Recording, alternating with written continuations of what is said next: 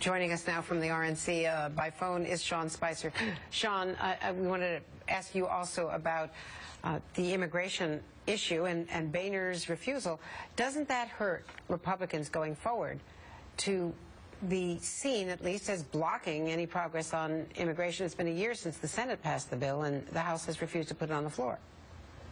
Right. Well, I think it's a false choice to assume that just because the Senate passed something, we have to deal with it. The House has made it very clear that we need to do this right, and that means doing it in a way that ensures that we secure the border first, and then take this up in a way that ensures that we reform the immigration process and we don't find ourselves back here 15 or 20 years later with the same problem as we did when we tried to reform this in the 80s.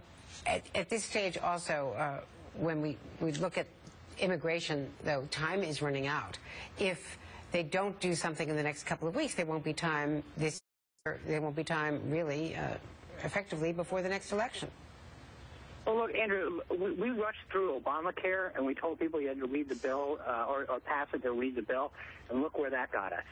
And I think that what the House is doing this in a way that ensures that it is done right, that we do it in a way that ensures that the border is secure, that we don't pass something and then find out that just ensures that a flood of additional folks come across the border and we end ourselves with a bigger problem. So I don't think that time should be the judge on how we get this done. It's got to be done right and done in an incremental way that ensures that we actually reform the broken immigration process that we have. I also wanted to bring up the whole subject of climate change deniers.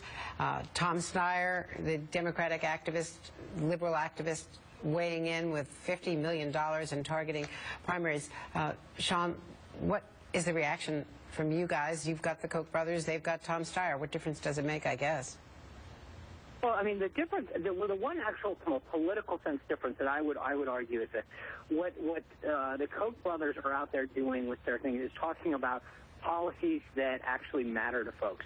So whether it's health care or the economy, those are the issues that come up number one, number two on when people are asked what's going to influence their vote this year. The recent poll that came out from Politico last year that says that 9 out of 10 respondents said that health care and Obamacare would be important to determining their vote, including 49% of those folks who said that it would be the number one reason that they vote. When you look at issues that Tom Steyer is trying to promote and drag the Democratic Party very, very to the left, environment comes in at 2% in the battleground poll. So, I mean, he's out there trying to get, claim hold of the Democratic Party with all of his money. But frankly, I think in terms of an issue that matters to what voters are going to look at this November, I think it's a non-starter. Neera Tanden? I would say there are many differences between Tom Steyer and the Koch brothers. Tom Steyer is actually saying what he's doing, what he's going to spend his money on. He has a cause that he's not invested in, that he doesn't make a lot of money on. The Koch brothers are heavily invested in the decisions that they're fighting around energy. They're promoting an oil agenda that they've invested in. So there are many differences. But on the issue of support, this issue of climate is a growing issue. Look at Marco Rubio, how he's been flummoxed by basic climate denial. I think this is going to be a big challenge for Republicans going forward, making them sound like they're really kowtowing to an extreme base when you can't acknowledge that climate has been a big problem. California is seemingly on fire right now, and we can't have Marco Rubio explain that climate denial is a real issue. That climate is a real issue. But here's the thing.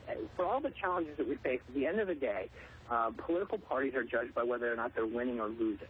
And the NRCC, the sister committee that oversees House races, just announced a drive for 245. We have 233 seats right now. They're going to push to get as many as 245. On the Senate side, where we're down 6 to take control, every day it seems like another state, whether it's Minnesota, Virginia, Oregon, Michigan, New Hampshire, Colorado, continues to come online as an expanded opportunity for the Republicans to pick up more and more seats.